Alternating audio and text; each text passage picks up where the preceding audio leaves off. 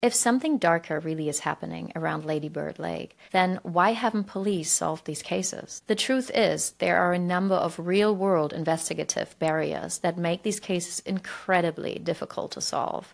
One of the biggest challenges, forensic limitations. And in drowning cases, it's most often ruled an accident, unless there's clear evidence of foul play or intentional harm. Many of these cases are defaulted to accidental drownings, even if something more sinister did happen. Which brings us to the next challenge investigators face: how water destroys evidence. Water is a uniquely destructive force when it comes to that. Unlike a land crime scene, where time, temperature, and insects affect decomposition differently, water erases clues fast and efficiently. In water, those variables are reduced and the process is more uniform. This makes it very predictable in estimating the time a body went into the water, but it also means that forensic clues to what happened disappear in a more systematic way, especially after 24 to 48 hours. And unless a body is recovered almost immediately, even skilled forensic teams are left with almost nothing to work with.